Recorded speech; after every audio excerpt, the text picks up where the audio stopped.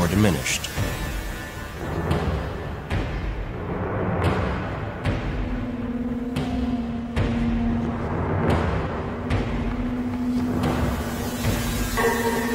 But danger often lurks where it is not at all expected.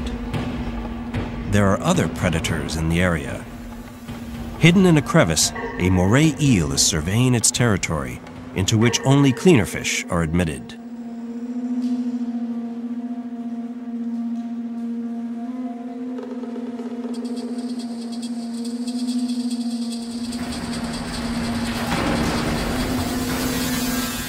And then, suddenly, it strikes.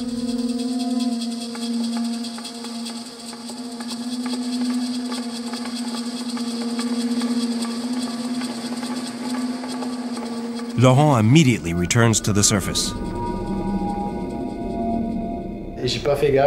I should have been more careful with that sort of current. I was holding on, and then suddenly I felt something gripping my finger. I thought I was being careful, but I obviously wasn't watching where I put my hand.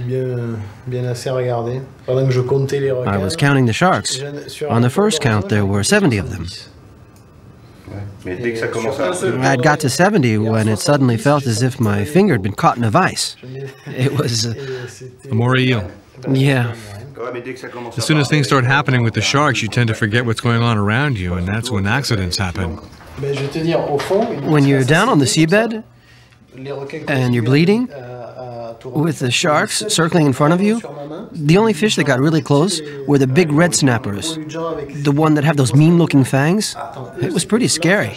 After a while, I had to put my hand under my armpit to slow down the bleeding and prevent the odor from spreading, because they were really starting to move in on me.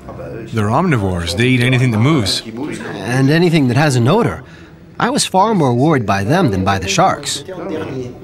Sharks are much more selective than we think. They prefer fish, and human blood has no effect on them. 14. 14 stitches.